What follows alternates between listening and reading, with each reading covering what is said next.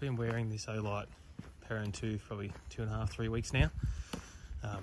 As far as decent reviews, there's massive amount on YouTube, so you can watch all the detailed half-hour descriptions, battery, all that. But I couldn't find a really basic, real life, just taking it for a walk. Is it good? Is it bad? Do you like it? So I'm quite detailed. I needed those reviews to convince me to buy it, but now that I bought it, I find it fine. So we're walking this morning. It's quite cool. Bit of rain. Obviously they're waterproof. I think they're a couple metre or two underwater you've taken, which is great. The pocket clip is what I've found the best part, because obviously here it's just clipped on my jacket, so I don't have to worry about wearing it in the headband. Headband's great, looks good, just like all the reviews say. I chucked it on briefly at home for 5 minutes, put it on my head and thought, well, yeah, you can really feel it. The weight all at the front, 160, 180 grams, whatever it might be, you can really feel that at the front on your head. It's got the headband that goes around the sides and over the top of your head as well, but fortunately, being winter with your coat, you can use the clip on it and hook it in that way. Come summertime, not exactly sure what I'll do. I'll probably just wear the headband, or depending if I've got a shirt with a pocket on the top or something, or hook it in your collar, or even because it's nice just wearing it on the front, you don't have to worry about it, you don't have to touch it. But I'm happy with the light levels. I was using an old head torch, which is like 75 lumens or something, so I walk on this setting, which is around the 500, 550 or something like that. So as you can see, it works really well. If you turn it off, it's pitch black basically.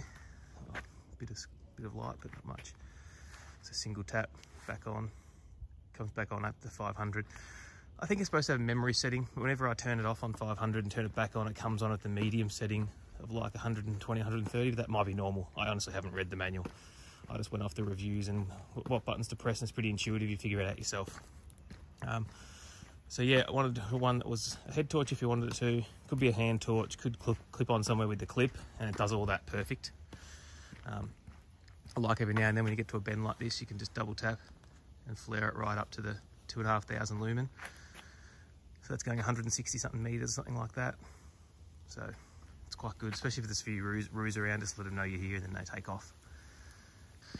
The other nice thing is if you put your hand in front, you'll see how bright that is. Put your hand in front, it goes back. So if you hold it up here, it comes back to the full level. You really notice it on the 2500, so it's got the sensor on it. One last thing to add is I really wanted a torch, head torch, clip torch, that had a built-in battery and charge by plugging a cord into it.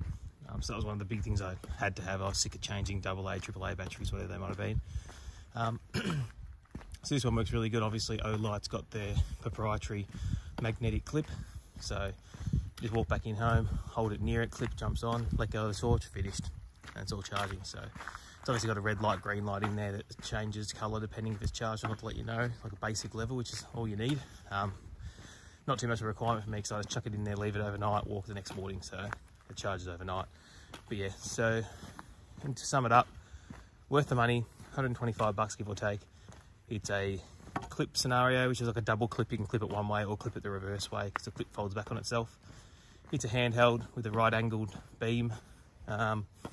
It's a head torch as well. It's got a charging cable or magnet one that clicks on, so ticks the boxes on all those scenarios. And then lumens, I was happy with the spread of lumens. So a Moonlight 5, which you might use camping or in a tent with someone. Then you got your 30-ish, I think, around 120 to 150, a 500, and then you got the massive turbo 2,500 lumens, which throttles back to 800, but runs for a couple of hours at 800. So all in all, so far 3 weeks in, happy with the purchase, well worth it.